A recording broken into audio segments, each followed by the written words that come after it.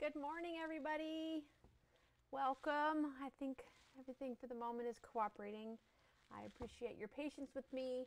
Like I said, technology felt the need to update last night and then proceeded to, not everything wants to cooperate. So just bear with me this morning, but we will get through it with making our like to party apron. And there's no better way to party than when everything doesn't work. So this morning we are working on the September Dealer Digital Design Exclusive, which features the I Like to Party apron, or it can be on anything. You could put it on a dish towel. You could put it on whatever you'd like. You could even leave that background gray piece off and just stitch the words, this little sewing machine that's there. It doesn't have to be the entire design. We are working with the large oval hoop. So in the world of Bernina, that is our large oval. Okay, we need a 5x7 field. Good morning, everybody. We need a 5x7 field, which this design fits into our large oval. We are going to be using Aqua Mesh Plus in the hoop. So in the hoop, I have loaded a piece of basically sticky wash away is what we are using today.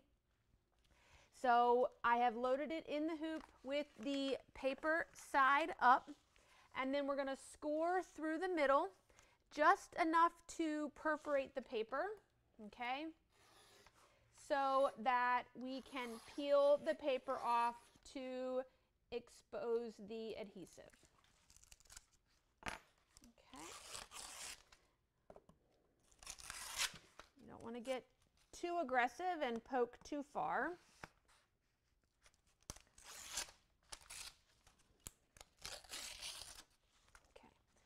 If you don't get all the way to the corners, it's not that big of a deal because we're mainly focused here in the center. You will need your apron if you are using the apron. They show the apron, the design on the pinstriped apron. You could use the solid apron, or you could be applying this to whatever you would like. We need 2 pieces of fabric, 2 little scraps, really, more than anything. The 2 fabrics that are shown in the image, if you want to make it identical, is the gray with the little white dot is used for the background, and that is 6x8. And then you need a small scrap of her solid, which I believe this is Ice Castle, and that is about 2.5 by 3.5. On the back side of each of these fabrics, you are going to iron a piece of fusible interfacing, okay? So this is fusible woven lining from OESD, okay? And we're just going to apply it to the back of each of those fabrics. More along the lines of why people ask, why do we do this ironing of this fusible? One, it gives you a little bit more body to your fabric, so this kind of acts like one layer of stabilizer. And the other good thing that fusible woven does is kind of acts as a color barrier.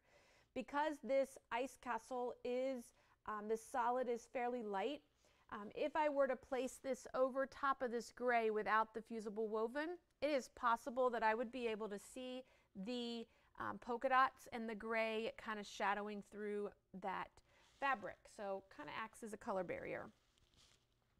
We are going to go ahead on the machine and we're going to open up the crosshairs. So over on the machine, we're going to open up the Kimberbell 4x4 crosshairs, and we're going to go ahead and stitch that directly into our hoop. Okay, so in my hoop, I have, again, the Aqua Mesh Plus. That's the sticky wash away. I have threaded my machine with the dark gray. You may ask, well, why did you thread it with that one? Well, I always look at, I got a twist in my thread here. I always look at what is the first really functional color of our design. So, and I go ahead and thread the machine. This crosshair isn't going to be seen. It doesn't matter what color it is, but why thread your machine unnecessary and extra time if you don't need to?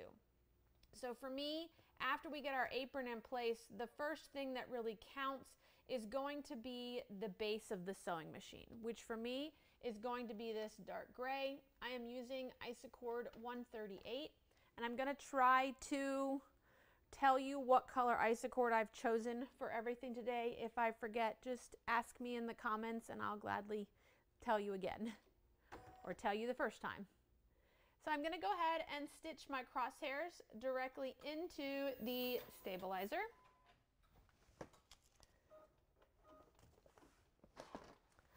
And while that's stitching, we're going to come on over to the iron or the machine, the cutting table, and we're going to do some marking and pressing on our apron. So we're going to fold our apron in half. I like to do it right sides together.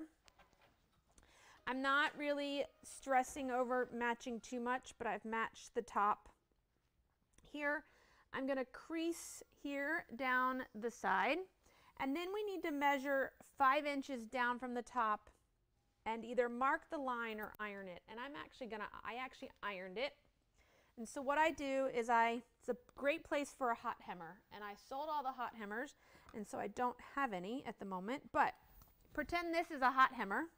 So if I laid my hot hammer here, I want to fold this over until the end of my apron lines up with 5 inches. And then I would iron right on top of that hot hammer, okay? And give it a really good press so that you have a nice visible crease that you can see, okay? Now, once the design is, the crosshairs are stitched, I'm going to go ahead and add to the design the patch, okay?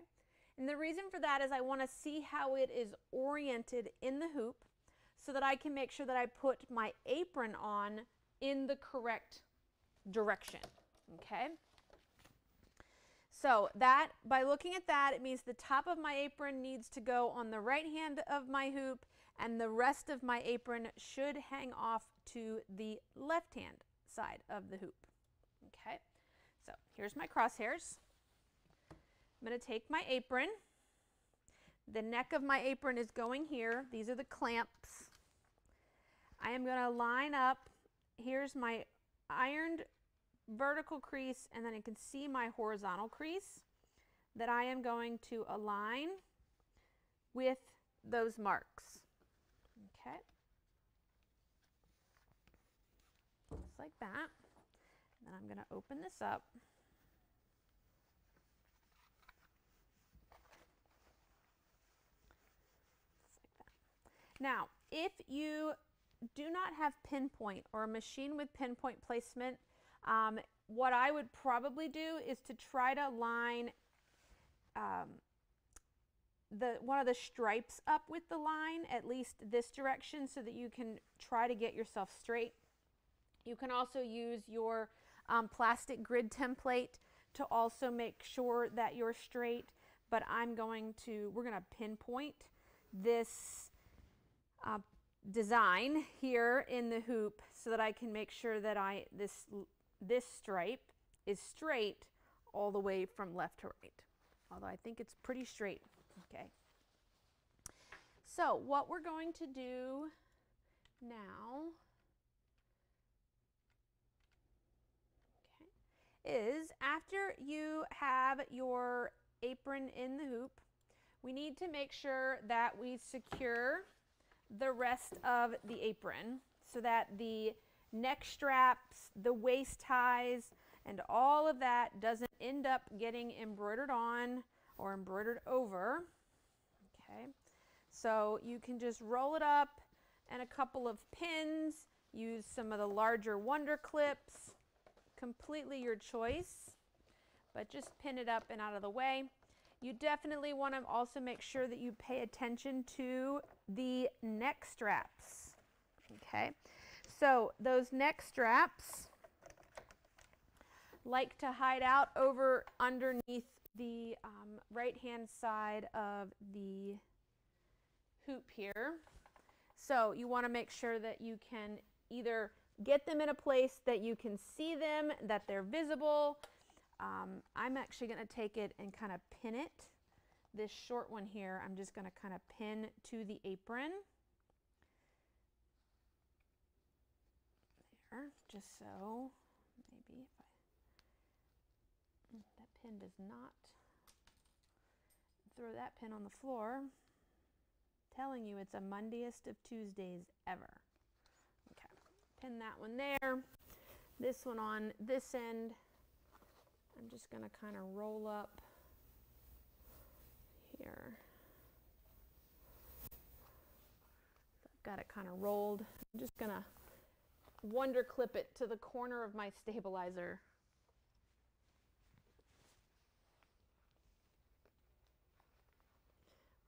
I'm going to pin it because the wonder clips have disappeared from my studio. Oh, managing too many sewing locations is challenging. Okay. We are now going to go ahead and we're going to start the first design. So the first part of the design is we're going to place our fabric, our background fabric, or our label fabric as they refer to it. So we're going to stitch the placement line. We're then going to place that gray with the polka dot right side up, covering all of that placement line, and then we're going to tack it down. The thing to remember here is we are not trimming this. Do not trim this fabric until after all the embroidery is finished and we are prompted to. Okay, we want to hold on to this excess fabric hanging out the side while the machine is stitching all on the inside, because if we trim it and then get really close, as we put all that embroidery in here, it can kind of shrink it and then it won't be caught in your tack down. And then I told you I was going to pinpoint it, and then I didn't do that.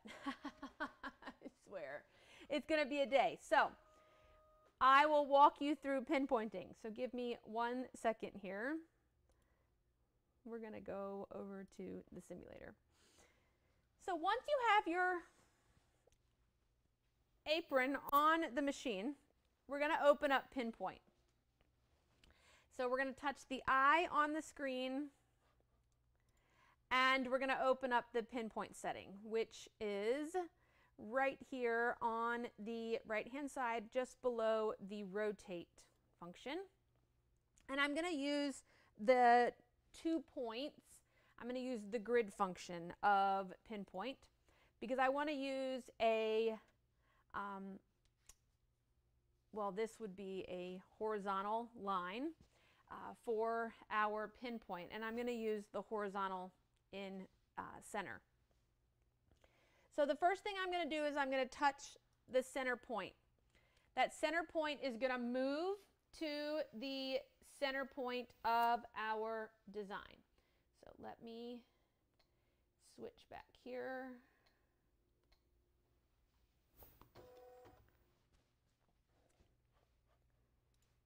Okay, so I hit the center point and the center point moved to center of design. That is, I want that to be right at the center of where my horizontal and vertical creases align. Okay, and so that is pretty good right where I'm at. Okay, if I need to move it, I am going to use the left and right and the up and down. So you would use your stitch width and stitch length knobs to move him left and right or up and down until that needle goes into the middle crosshair. Then what we're going to do, and again, I'm kind of also just using, because I'm really close to a stripe, in the center of the apron, you may be able to just use one of the stripes. Once I have it where I want it, I'm going to hit the word set. Okay, so think of every time you hit set, we just basically put a push pin or we just nailed the center of the design down. Now, any changes that we make are going to change, but it's not going to move center. It's now going to rotate the design around that point of center. So whatever point you set, that point is no longer movable, if that makes sense. I'm then going to choose one of either the left dot or the right point. I'm going to choose the right hand point. One second, let me.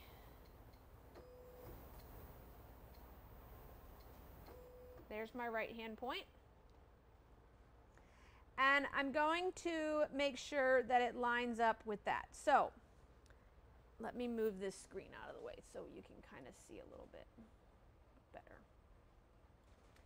I made sure that my center sat right in the middle or right on the line. So it sits right on that faintly printed line in the apron. Okay. Now when I moved up and chose the other point, I want to make sure that needle goes down exactly on that line. Okay. So I'm going to make sure that when I drop this, that point lines up directly on that printed line in the apron. Or if you had marked lines on here, you could match them to your marked line. I didn't use any lines. I used my creases. And so if you can see your crease there, you would line that up to your crease. And then you would hit the word set. Okay? So once you have the word set touched, you close it out and then you're ready to embroider. Now you would then run the first color stop, which is going to stitch your placement line. Then we're going to place our piece of gray fabric right side up, making sure that we are covering all of that line. And I'm going to tack this down.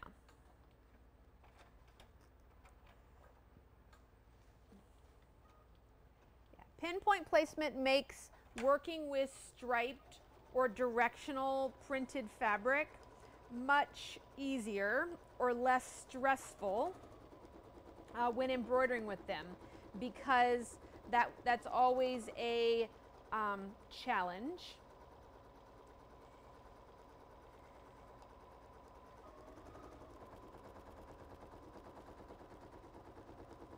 Always makes everybody hesitant.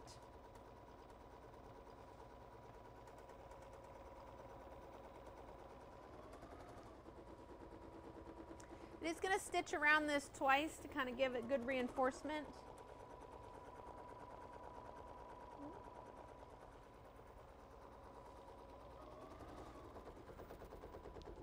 And again, your habit is going to be to want to immediately pick up a pair of scissors and trim this excess. Do not touch it. Okay? We need to leave the excess alone.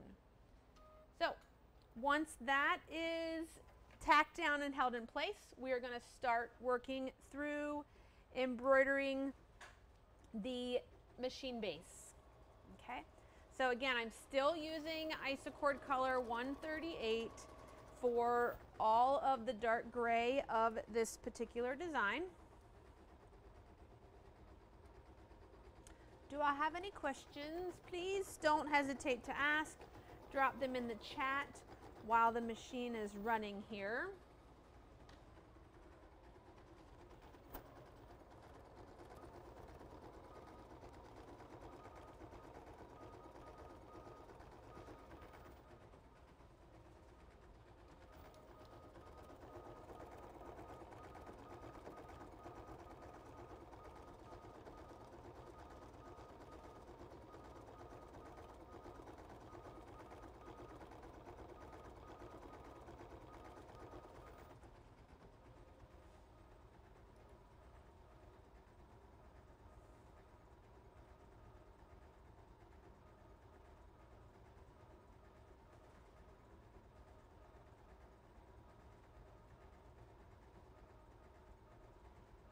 Yes, I do have a picture of that. So my big thing with this project is I wasn't exactly sure I would really wear, I'm terrible at wearing an apron, first of all. I very rarely wear an apron when I'm in the kitchen, which is why half of my shirts are pretty much stained or ruined. So I wasn't 100% sure about making this and putting it on an apron. But I do have a picture of a customer that did her apron and actually added pockets. This apron is very long. It's a full long apron. And I have a picture at the end of it so that you can see. She used some of the designs from the Bella box on Creativity, one of the Creativity Bella boxes, for embroidering on the pockets. So I will show you that here at the end. I could see this put on to, oh, denim apron would be cute too. And again, if you liked the color of your background, like say that denim, and you didn't want to add fabric, but you still wanted the frame, just don't put fabric down here, okay? I could easily have left just the stripe there, or if I had a colored apron and I wanted that to really show through, you could completely skip that, this tack down and just run the design, and then you could choose if you wanted to add the frame, stitch that color stop, or yes, so do it with or without the frame. So Miss Susan, yes, in the newest version of Pinpoint, once you've hit the second point and you've hit set, both dots go back to being not yellow, and you're pinpointed. You can just head out of the image. So once you've hit your second point, lined it up, and you hit the word set, and if both pinpoint placements are no longer yellow, you're good to go. I'm not sure the reason behind why they changed it, but they did, and it is a little confusing for people because they think they did something wrong. All right, once the fill stitch is done, we're going to go ahead and we are going to run the same color again. We are going to stitch a little outline, okay, around the outside edge, give it a little outline. And again, you could make this any color you wanted it to be. It doesn't have to be the same. I'm going to make it the same color. I am then going to change my thread color. I am going to change my thread color to match the sewing machine fabric, my applique for my sewing machine fabric, when I go to do all of the next steps. Oh yeah, you could totally leave the background off this, Miss Amy. It's not necessary.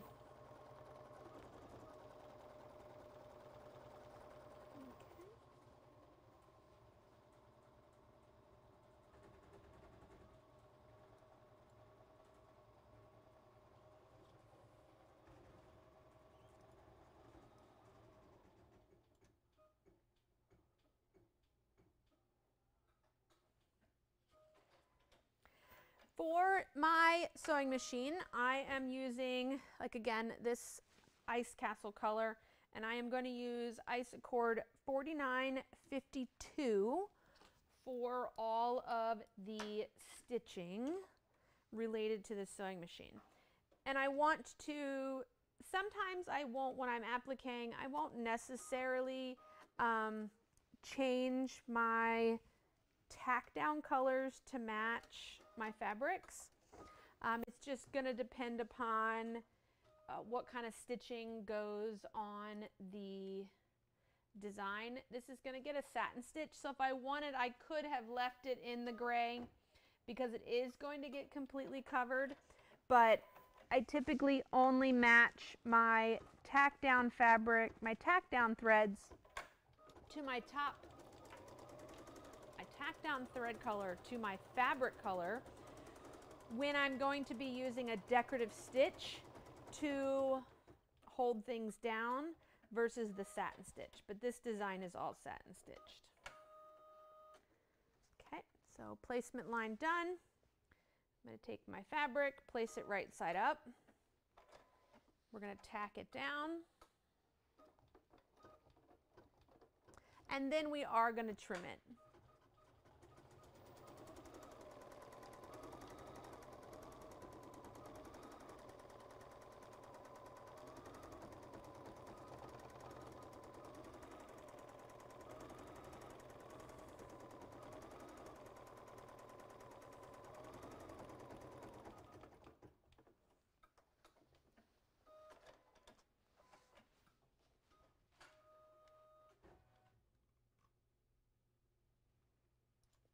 So I'm going to take my hoop off the machine. I'm going to lay it here and I'm going to carefully trim around the edge.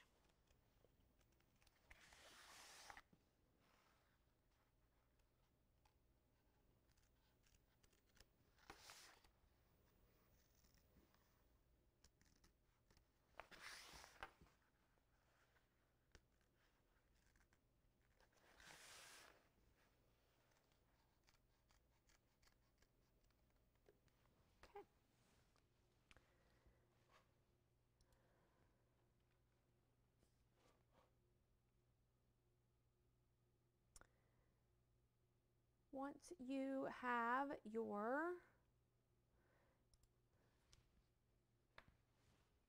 fabric trimmed, we're going to carefully put our hoop back on the machine.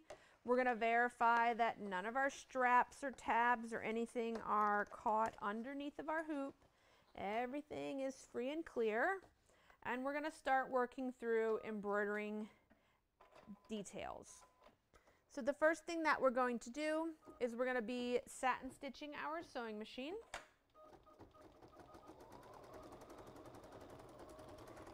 Then I'm going to change to white thread to stitch detail 1.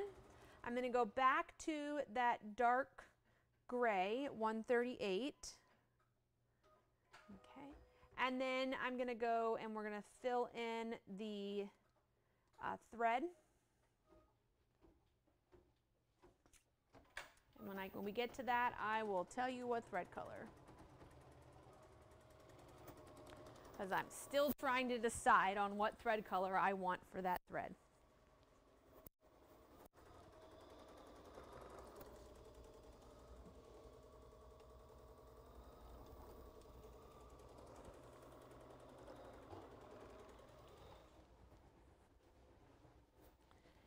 I'm just using plain white for the machine detail.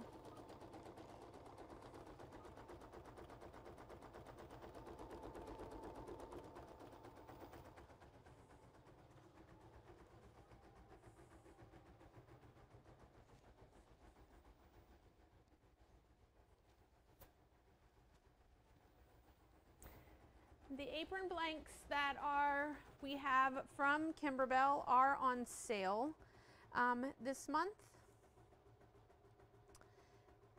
So they're 10% off.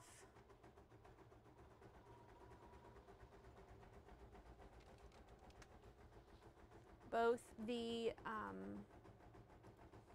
plain white and the pinstripe.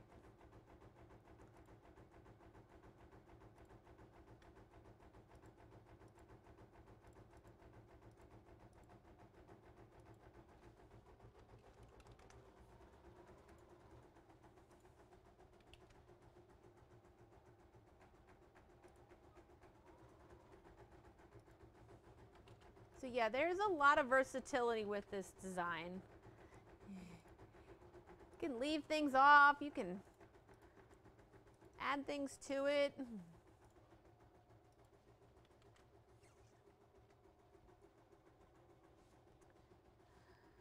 Morning, and if you're just joining us or you're new here, welcome. My name is Amy at Material Girls here in Maryland. And we are working through the September Kimberbell Dealer Design exclusive design. Okay. for the month. It's the I Like to Party design. Information I just posted here in the chat on where to find the design, or all the information can also be found in the video detail as well. So we're working through the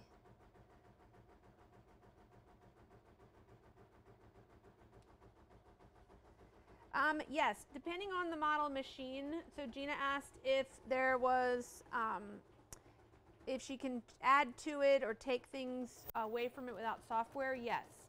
So depending on the machine that you have, in the newer model Berninas that are the Plus machines,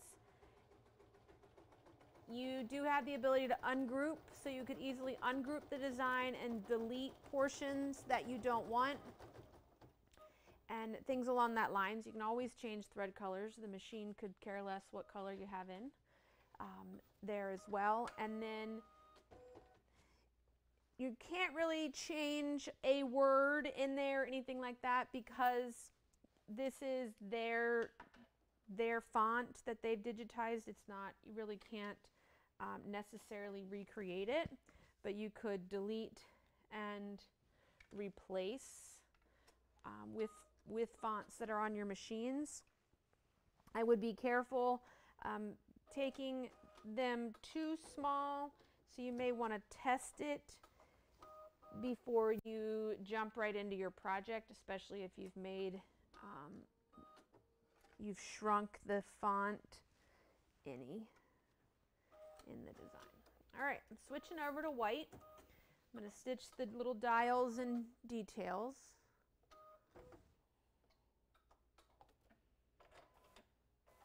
But you could easily skip bits and pieces of the design as well. So could leave off the words, leave out the outline, just use just the sewing machine if you wanted. You could find a design that was similar in size. Do a little flip-flopping if you didn't have software and moving the design. So you could come in, stitch the applique, the base down. You could then stitch the words and then open the design that you want to put here and then stitch the design. You have to do a little bit of placement playing to make sure that it, you know, fits with inside of there, but yes, you can do a lot without having software.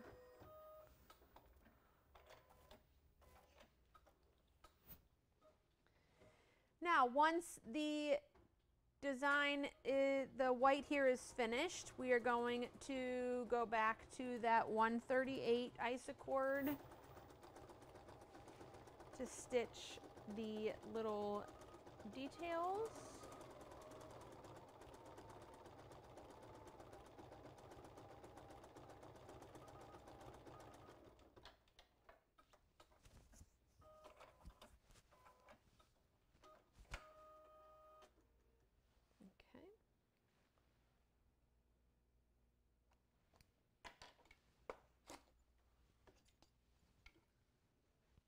Everybody have a nice holiday weekend. Certainly hope so. I didn't work all weekend. Well, worked outside on store stuff for a little bit until the sun got too bright and couldn't see the computer screen anymore. Somebody needs to create me a way to be able to work on the computer in bright sunlight. Get that thread tail out of the way here. I just took it as my, when the sun got too bright and I couldn't see the computer screen anymore, I took that as my hint that it was time to stop working.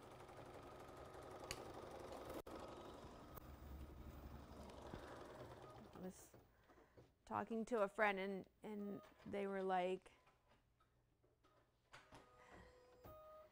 how do I know you've been outside and not working? And I said, it's because now I have an arm tan.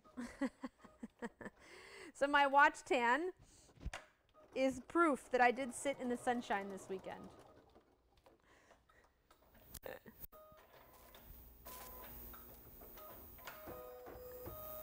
Yeah, Monday was, we actually came to work yesterday because it wasn't a pretty day. So I went ahead and came down and did some prepping with all the Labor Day orders. Thank you for everybody who placed an order and showed us some support. It's greatly appreciated. We got everything started prepping all those orders and everything, pulling them and cutting, and so that we could be ready to take things to the post office this morning. I did some cleaning. We had 3 pallets of Bernina machines show up at the end of last week, so I kind of needed to get them out of the middle of the sales floor so we didn't trip over them. So did some heavy lifting and some exercise while we were here yesterday. Turned the radio on real loud, had my own little dance party. And then today it's super gray and, well, it was rainy when I came back to the studio. Well, it looks like it stopped.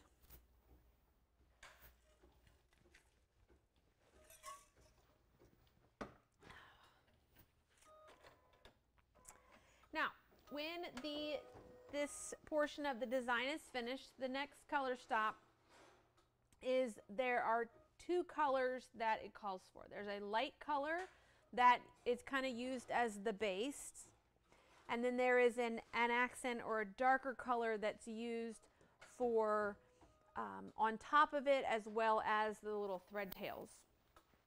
So for my light color, I'm actually going to make it yellow, just like it shows in the picture. I am going to use Isacord 660, and then for the thread detail color, I'm going to use Isacord 640. So we shall see what it looks like. I'll be your guinea pig.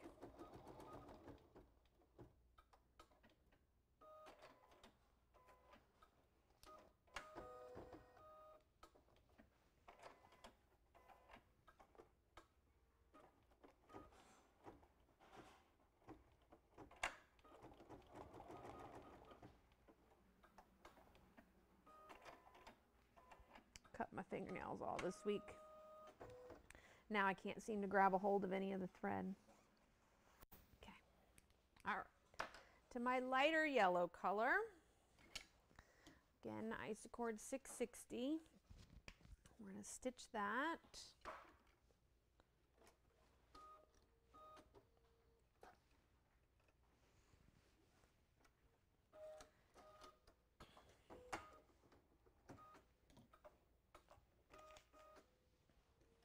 Maybe.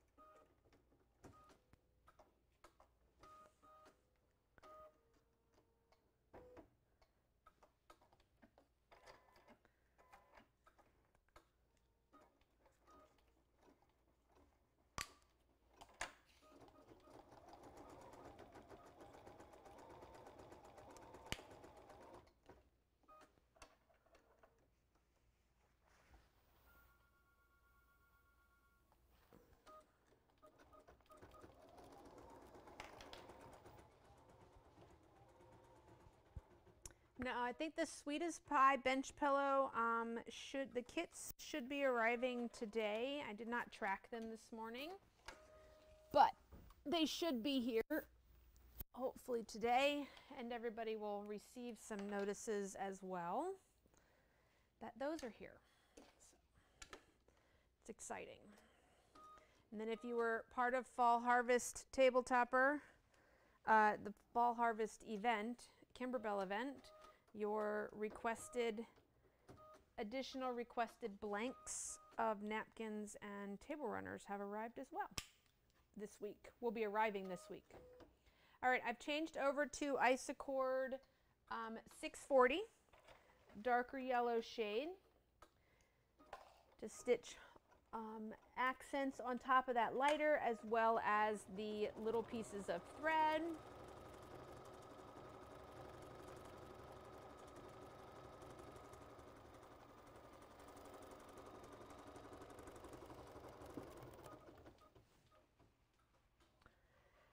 Once our thread detail is done, then it stitches I'm going to leave the same color in to stitch the top of the spool.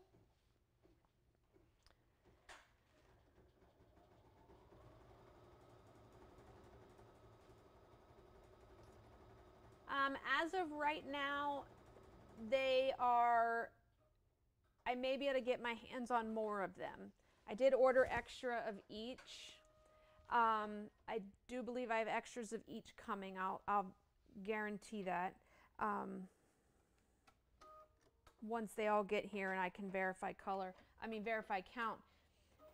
There may become more available later and I may be able to get my hands on more. Right now they're just, because of the, shipping world and things along that lines, they are limited so that they can have enough for all the events, just to be able to make the kits for the events, not even just the extras, just for kits. So I'll try to get, if I need more, I will see if I can't get some more for you. Okay. Now, once our spool is finished, next up is the color for your pincushion. And I'm going to go a little lighter pink than the coral that was used. And so 2155 is the pink that I have chosen for the top of my pincushion.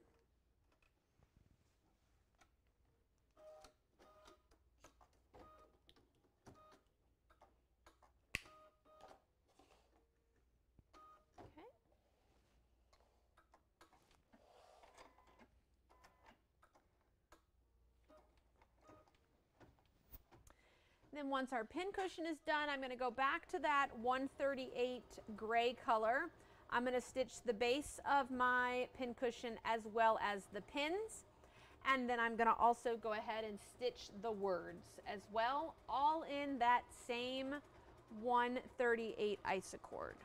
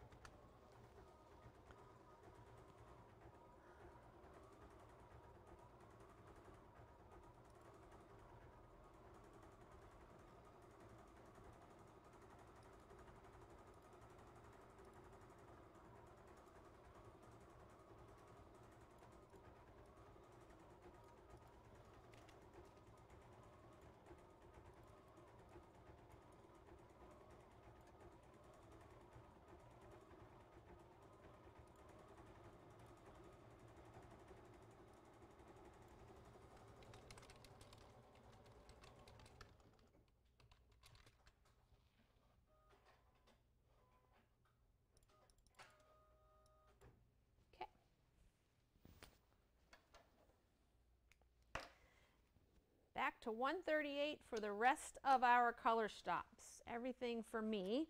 Now you can feel free to make these different colors, make your letters different, your project, your apron, your patch.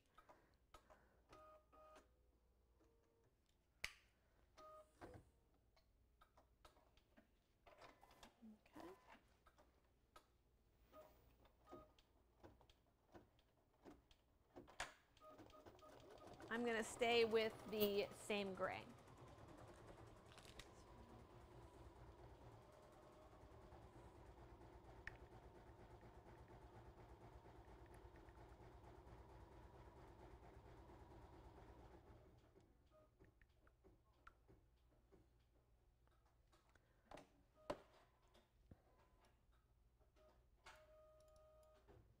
Okay, stitch my pins.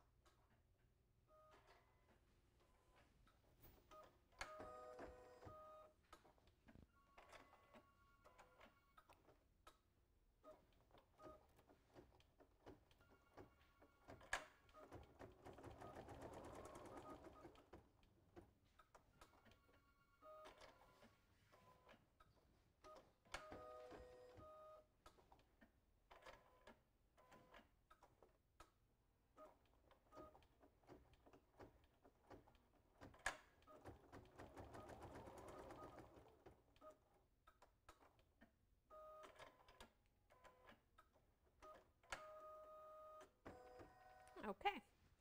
Now that our little pins are stitched, we're going to stitch out wording. So I'm going to leave it in the gray. Feel free to make it whatever color you'd like.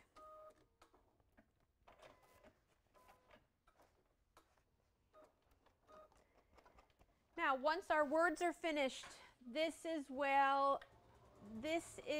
where we will need to then trim. Okay? So don't get happy with the machine start button, because we need to do trimming. After our words are stitched, we will trim the excess fabric, then we will stitch the label satin outline. Okay? So just don't forget, once words are done, to stitch around. Oh, I know, Miss Amy, thank you so much. You got some pretty fabrics. I cut them all yesterday, and they're already on the way to the post office this morning. Has Kimberbell announced what they're going to do next year? I feel like next week I will hear something. If you've not been with Material Girls for a few years, or you're new, we will have a demo December this year. Kimberbell always does a demo December, and typically it's an in-person thing. You come to a demo, you get a stamp, and you get a portion of something, and then at the end of, I think it's 3 or 4 weeks, you'll have all the pieces you need for a project. It's a really cute project.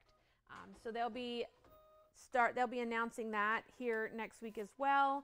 I do believe that the dealer exclusives will continue on in this format next year. I don't know. I'm assuming. We shall see what they have up their sleeves.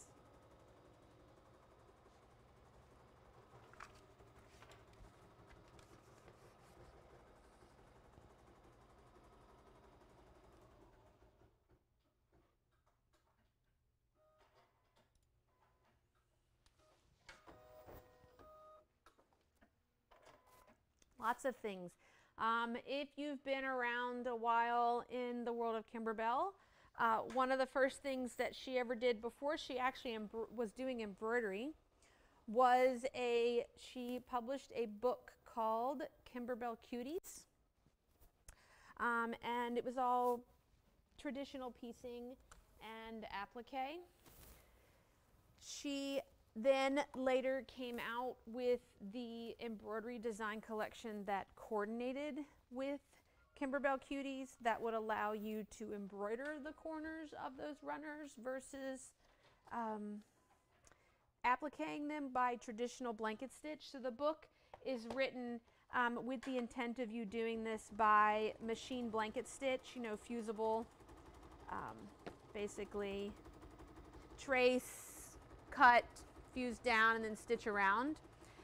Later she came out with a design collection that would allow you to embroider those corners versus doing them traditionally. And then she has announced volume 2 of Kimberbell Cuties.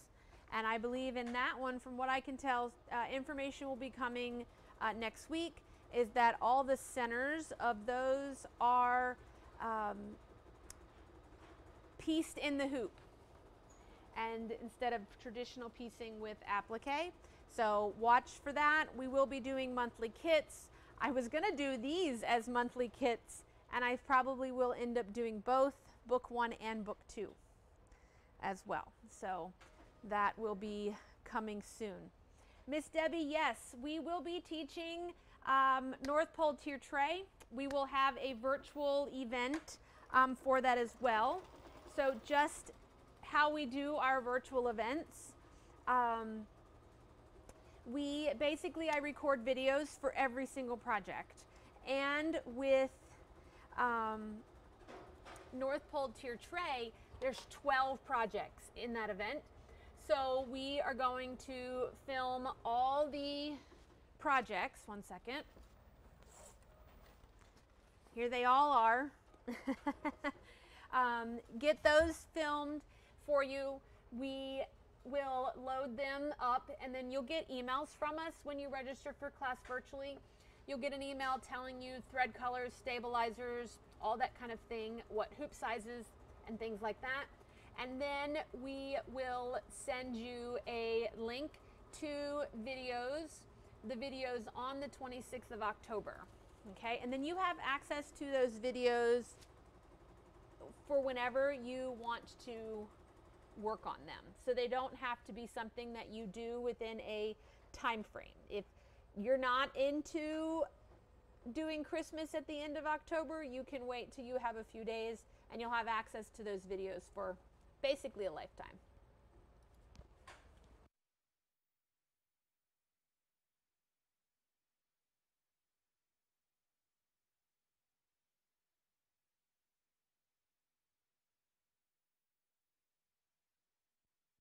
And that will be launching at the end of October. So Halloween weekend, we're going to be working on Christmas at Material Girls.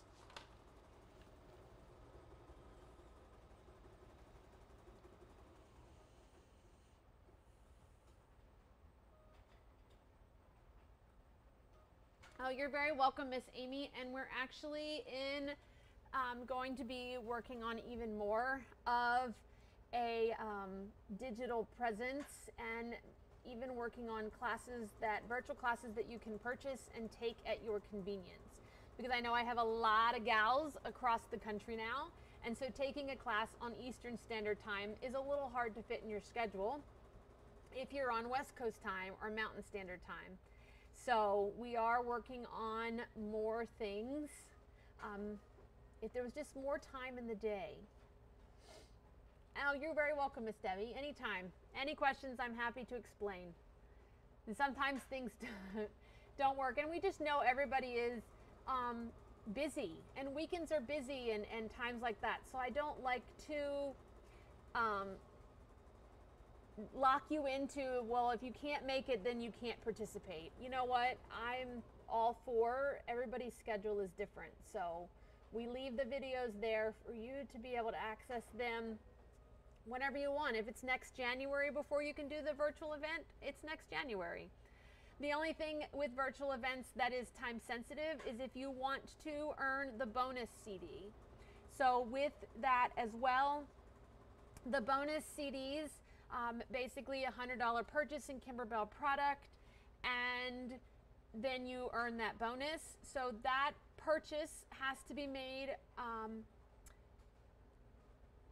online that weekend, basically, in order to earn the bonus CD, because those have to go back to Kimberbell. But other than that, you can do the projects whenever. Maybe you do them now, and in 3 months you're like, you know what, I want to make another one, but I don't remember how to do it. The video will be there. Oh, yes. You're very welcome. Thank you, guys. I'm trying. We are working hard, trying to make everybody happy with all the things. So what classes do you want to see? We're always asking. I know that a lot of things, I haven't done a lot of the Kimberbell stuff because Kim does a lot of that, like for Cup of Cheer, for example. Kim does a lot of that on her Facebook groups and her groups, so I'm not sure if you want to take a physical class with that, or a virtual class doing Cup of Cheer or doing Sweet as Pie, because she's done that for the most part. No, I haven't watched many of them. Don't watch them all the way through, but if there is embroidery design classes, collections, or if there's quilting, whatever, please feel free to let me know what kind of classes you are wanting, because I'm looking for topics.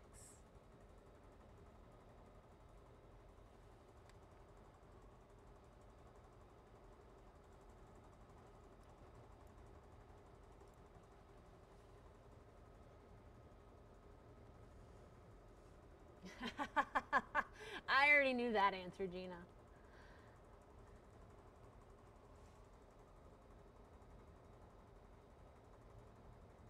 you're welcome, Miss Indy. That's why although I maybe not did the best job this morning at Pinpoint, but I do have lots of videos up. The Mastery series is up on Pinpoint as well. And Miss Betty, this I'm probably going to start in January. I hadn't decided. I kept wanting to do it, and I just think now we're getting into the holiday season, and I think everybody's busy. But if that's different, let me know, and I will gladly put it on sooner to do wave pool.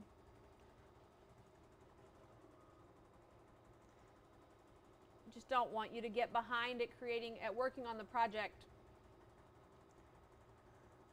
Do you want a physical class, or would you just like me to record the little lesson on how to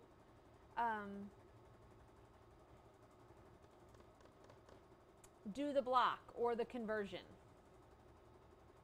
Maybe that. And then you could do it at your convenience.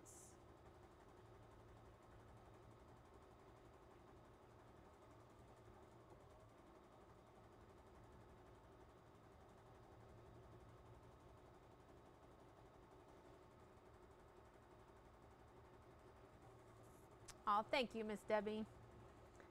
Yeah, I like to make sure that you all use your machines, or can at least use the tools in maybe ways that they weren't intended, or we forget that are there.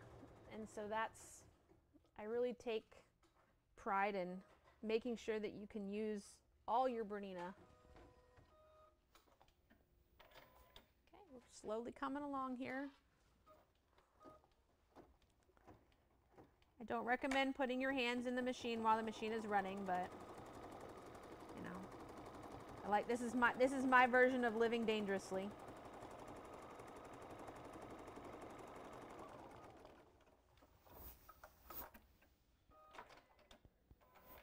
I don't want to jinx myself, but this is like some of the nicest embroidered lettering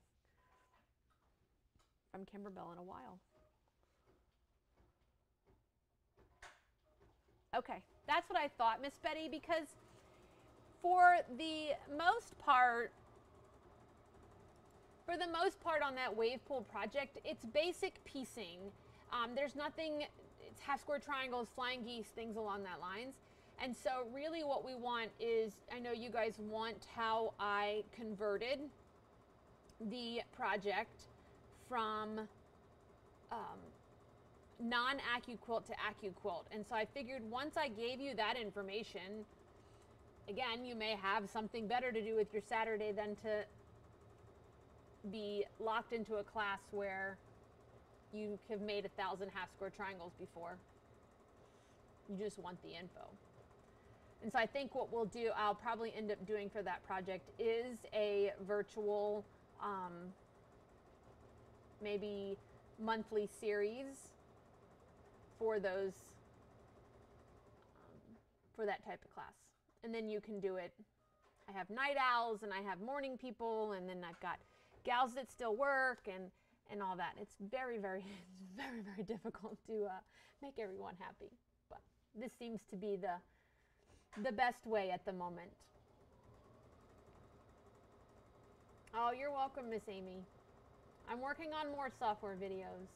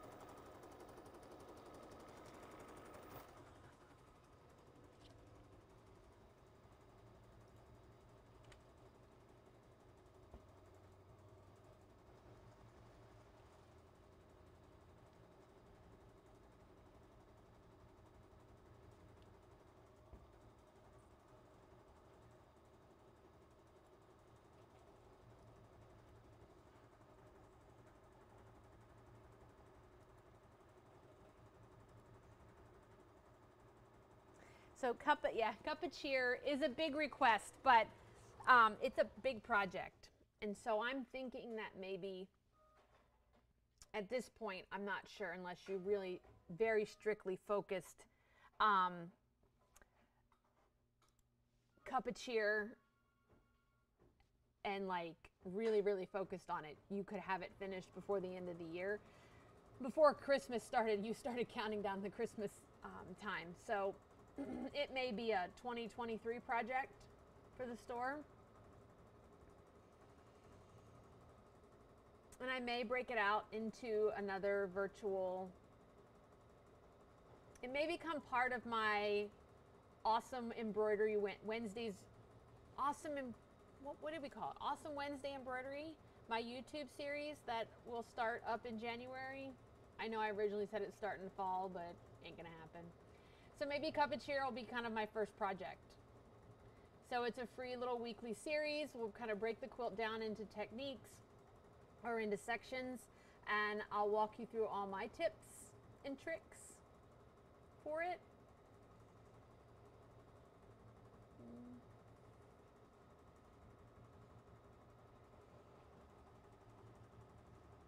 Lots of options. And goodness knows whatever else comes up this year, next year, comes out.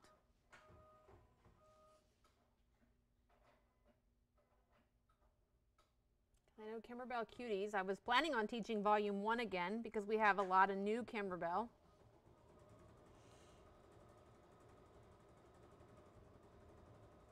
Oh, thank you. Awesome, awesome Wednesday embroidery with Amy. Thank you. See, I don't even know the names of my own programs. But so we'll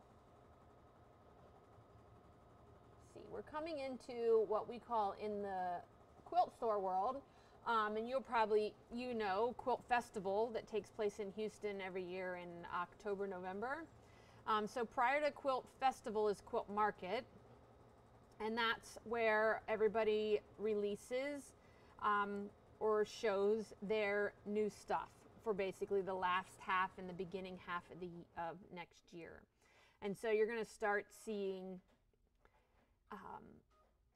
the pattern designers and fabric companies and embroidery design collections and things like that are going to start sharing some of the new things. And so everybody is kicking off that push for things. I know Annie's working on her new patterns.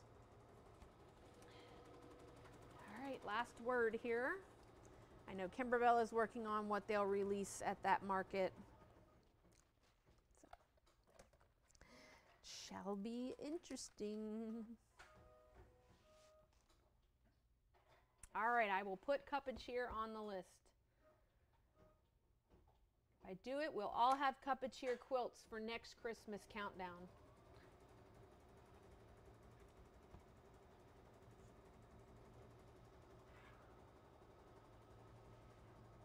I do have Stripology rulers, Miss Indy. They, let's see which ones I have. I don't see them up online, but I do have them. I will have to go look and see. I think I have the original, which is the big one, but I know that they make the smaller, they make a mini, and they make a square, Stripology squared, Stripology, and then Stripology mini. I just may not have it up online because that's not something I want to ship all the time, the biggest one, because it is a little challenging. All right, words are finished. Yeah, I love my Stripology ruler. Love it, love it, love it. And we will be doing classes with that book as well. My Stripology club will come back. All right, we're going to take the hoop off the machine here. I'm going to, 1 second, dig this thread tail out. We're going to very carefully trim around the edge of our fabric here as close as we can. For large areas like this, I like my duckbill scissors.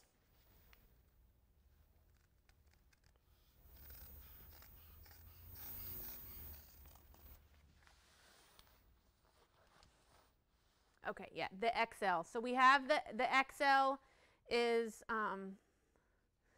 the one that I like. So the XL combines the squared and the traditional. And then the mini is great for like squaring up smaller blocks, things along that lines. Fat quarters, trimming fat quarters and things. Anything you can do with those, the mini or the squared, you can do with the XL.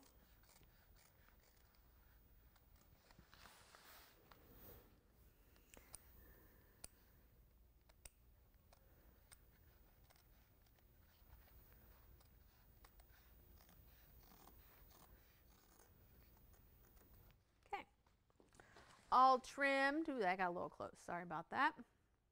All trimmed. We're going to return this to the machine. We're going to stitch the last color stop, which is our satin stitch.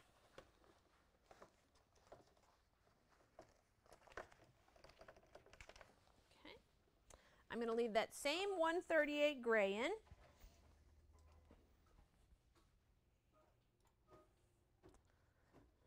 And we're going to stitch.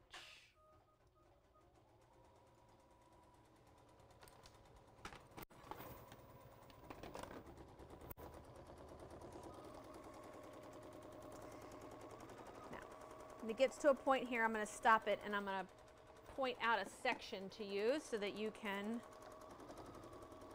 kind of have an idea, a little tip.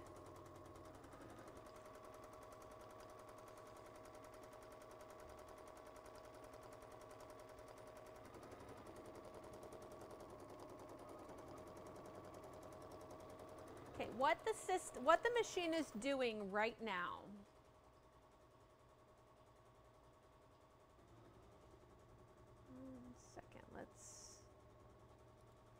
is it's laying down basically the two sides of your satin stitch.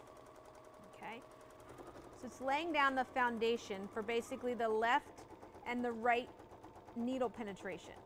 Now it's going through and it is running a underlay or a zigzag around the edge between those two straight stitches that it just did. If you watch your satin stitch, anything that is sticking outside of this zigzag or outside that line, that last outer edge of straight stitch, if there is any fabric or thread or anything sticking out, you are going to see it. It's going to be visible outside of the satin stitch.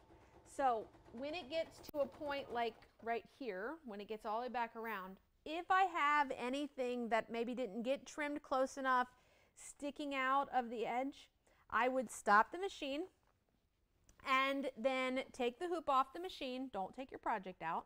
Take the hoop off the machine and trim it a little bit closer, okay? Even if, you know, sometimes you may have a little thread or a little fabric fray, you could easily kind of take a pair of tweezers and get in there and pull at it.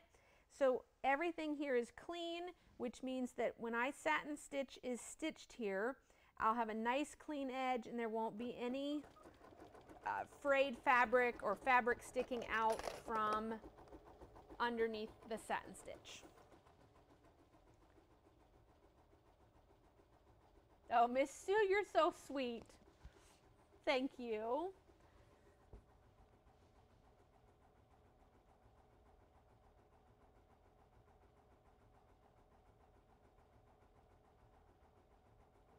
Yes, you could. Miss Indy asked if there was some time of stain prevention. You could easily Scotch guard this once it was embroidered if you wanted. Very easily Scotch guard it. A little bit of Scotch Guard stain resistant spray.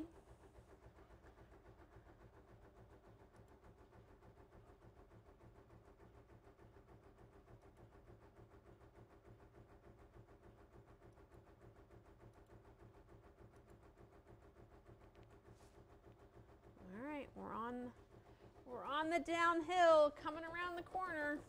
Our design is almost finished. Man, I keep finding threads. I know, and you're probably thinking, Amy, how many different pairs of scissors can you pick up today? Half my problem is I lay them down and I can't find them, and then I have to just grab a pair of scissors that are closest. I have hundreds of scissors. I'm a collector. Well, one, everybody always, you know, you got to try it to see if it's good, you know, especially if it's claiming to be, you know, to rock your world or be the best pair of scissors you've ever had. So,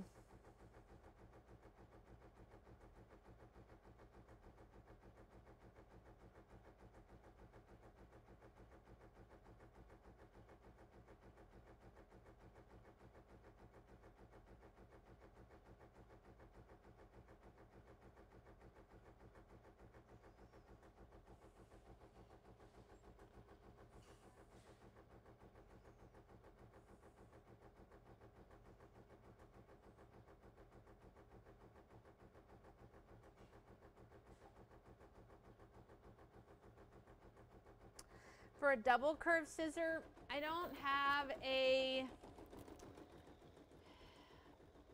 huge preference, to be honest. I just grab kind of whatever I've got. I do like my pickle pie scissors. Let me change. I do like my pickle pie. Okay. I like that they're pink. I like how long this is. I wish these were a little bit smaller, but they're not too terribly large. But I like how big this curve is and how much this curve curves up. For a smaller pair of double curve, I usually use a lot of single curve scissors, to be honest. So most of my scissors are like one curve and then they sit flat. Okay?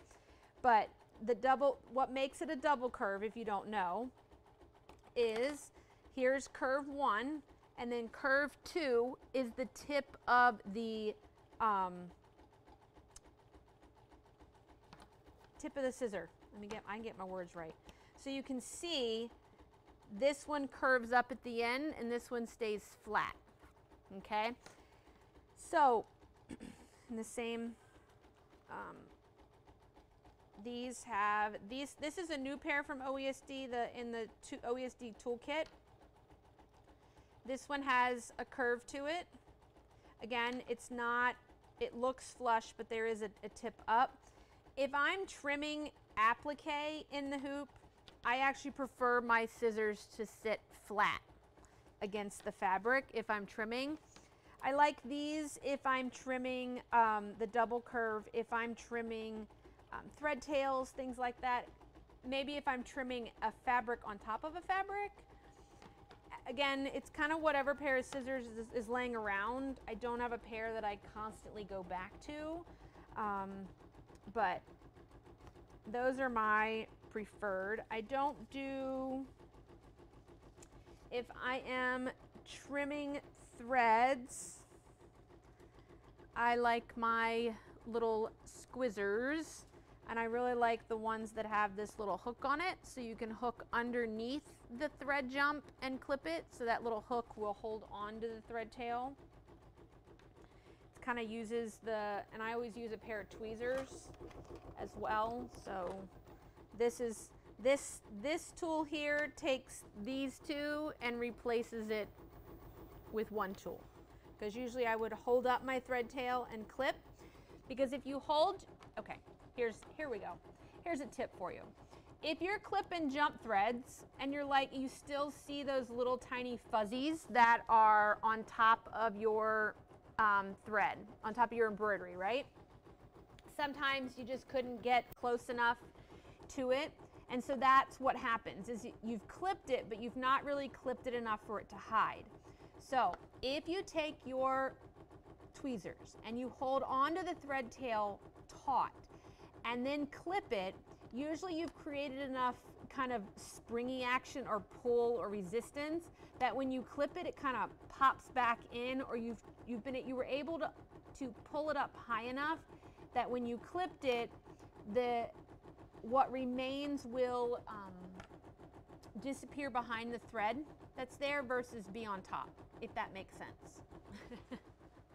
The science of clipping thread tails in embroidery.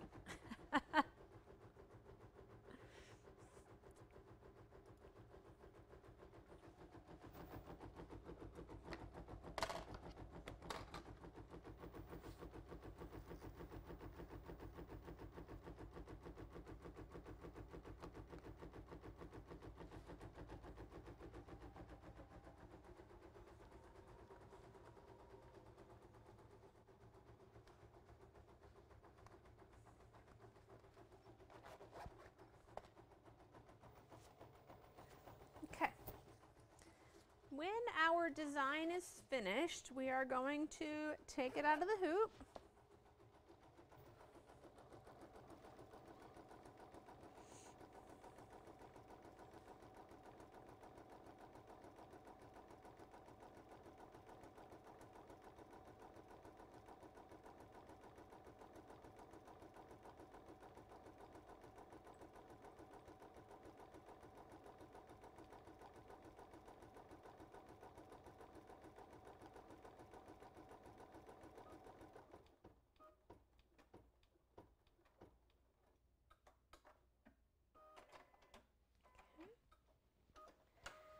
All right, when our design is done, and you know it's finished by, on your machines, it either tells you the design is done, there's a check mark, there's the checkered flag. Make sure that you don't remove your project before you see those indicators telling you the design is finished.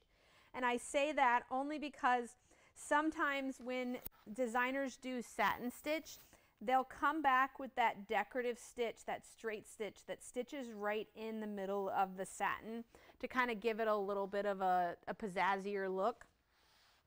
And so by doing that, sometimes we forget. We just see satin stitch, oh, it's done, and then we pop it off. So always make sure you look at your screen. Look at that. Look at that pinpoint right there.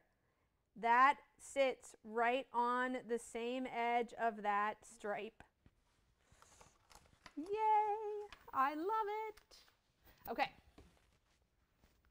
It's going to take our project out of the hoop here. Let's loosen this screw.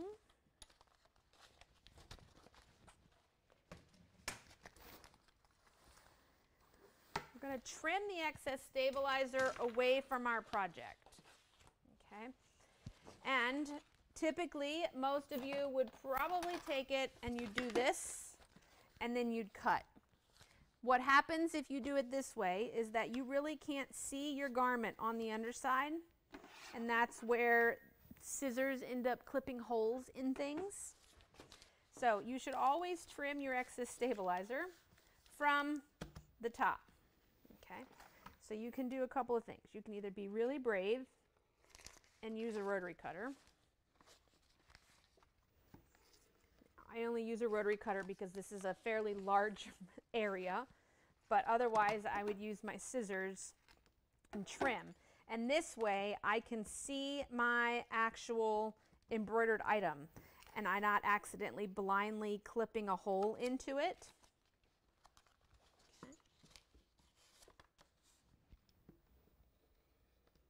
Okay.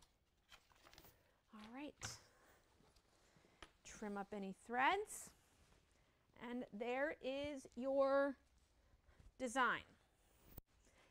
Now, on the back, always looks like a hot mess. If you want to trim some of these, you can. You don't want to trim your long tails, any of your tails, shorter than about 1/8 of an inch. Because if you clip too close to this, you will clip the knots that are holding all your threads in, okay? The other thing that you can do is to use some gentle touch. And so after I wash this, I will apply gentle touch to it. So I'm going to take this home, I'm going to throw it in the washing machine, cool water, and dissolve all this excess stabilizer. This is a fusible okay? Not interfacing, it's like a tricot that I will cut a piece and I'll fuse it on top. I always round the corners, so I'm almost going to cut it to look just like this label here, a little bit bigger, and then I'm going to iron that.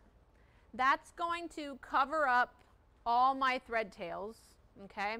It's also going to not be scratchy or itchy, not that I am not going to wear this apron without clothes on, but you know, some people.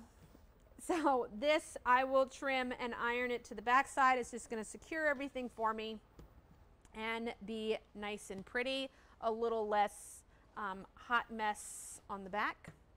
And that is your I Like to Party apron. Okay, so let me show you what other things. So I always look for ideas. So here on the left in this image is what Miss Kathy, a customer, did. That she took her apron. Now this apron is 40 inches long, okay, like I said. And it is very long for some, even for some of you. And she cut it off to the length that she wanted, and then used the excess to create pockets. So she created the strip, okay, embroidered in them, and those designs came out of the One Bella box that was all about creativity. Okay, and then basically hemmed the top. Now, if you're really good, okay, so let me show you. So if you take, here's my apron, okay, it goes all the way down there. If you cut this off at the length that you want, this end is already hemmed. This can become the top of your apron pocket, okay? And then you can split your pocket into divisions, embroider where you want them embroidered or leave them blank. Then place it right sides together with the apron, stitch around the two sides and the bottom, and then turn it right side out, flip it right side out, and then stitch down your pocket divisions. And so you can see here on Miss Kathy's, she used like a fairly white background. She's got a pink sewing machine for you there as well. And then her little bow at the top is a lanyard left from a Kimberbell event, because every time you come to a Kimberbell event or register for a virtual event, you get a lanyard for your name tag. And she cuts them off and uses them for, cuts them up and uses them where it calls for ribbon or strapping or things along that lines. All right, well, that is your apron. And oops, wrong button. There we go. There he is. Maybe I'll wear it today. Now, in October, coming October 1st, and next month's project will be this little handbag. In the hoop, 2 sizes. We will have kits for this project for you. When we do the kits for this project, we will do them in the largest size. So the largest size would be a 6x10 embroidery field. And that, or the one to the left of that image, is 5x7. There will be a little bit of prep work for this project next month if you want to make it. You have to make this strap, okay, prior, because we need this little piece for the D-rings prior to starting the embroidery, okay? So I will put all that information out there and in the description once we get everything launched for it, but I had a few more days before I need to get that together. But just so you know, that will be coming October 1st. The design will be up for pre-order later today on our website. If you are not already part of our yearly membership group, which gets all of the designs on the 1st of the month, you can pre-order the design, and on October 1st, Usually by about 1 o'clock. The designs are in your Kimberbell download folder on Kimberbell's website. So I'm sure you've purchased things from there. And it's up there for you. And then I usually, the first Tuesday of the month, we embroider it together. Or you can watch me and embroider it later if you want. Well, thank you, everybody. I hope that you have a fantastic day. I look forward to seeing your finished projects, so be sure to share them with us here on social media. I believe it's all around here, Facebook, and we have Instagram, as well as make sure that you like and subscribe everywhere, and we will see you all real soon. Thank you guys for joining me today, and we'll see you next month.